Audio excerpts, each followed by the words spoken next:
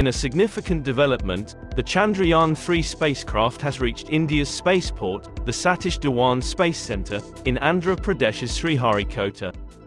It is the third mission to explore the Moon, by the Indian Space Research Organisation, and is scheduled to launch on July 12. Chandrayaan-3 will be launched using the launch vehicle Mark III rocket, which has previously completed 5 successful orbital flights, including 2 commercial missions. ISRO is spending a massive amount of 600 crore rupees for the Chandrayaan-3 mission, although this cost is not the highest, compared to the previous Chandrayaan-2 mission, which was 960 crore rupees. The Chandrayaan-3 is expected to mark another milestone, by achieving a precise landing on the Moon, and is proving to be the most challenging mission for India's space agency so far.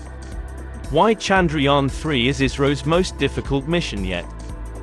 Chandrayaan-3 is ISRO's most challenging mission yet, because it aims to master the technique of soft landing a rover on the Moon. Soft landing is extremely complex and difficult, as demonstrated by the unsuccessful landing of Chandrayaan-2's Vikram lander. However, ISRO has made several improvements, including changes in software, propulsion system, and sensors, to ensure a successful landing this time. And a critical difference, to reduce complexity, is that the Chandrayaan-3 mission will only be carrying a lunar lander, rover, and propulsion module, unlike its predecessor which carried an orbiter, lander, and rover. The mission's goal is to enhance India's understanding of the Moon's surface and composition, and to gather data on its topography, mineralogy, and presence of water molecules. By gathering valuable data, scientists hope to uncover more secrets about the Moon's origin and evolution. Achieving a soft landing is crucial not only for scientific purposes, but also geopolitical and economic significance too. It influences space mining, and establishing bases on other celestial bodies.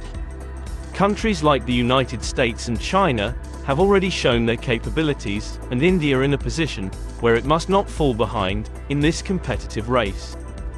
India's resolve and competence will face a critical examination, as they endeavor to establish themselves in the demanding field of lunar exploration.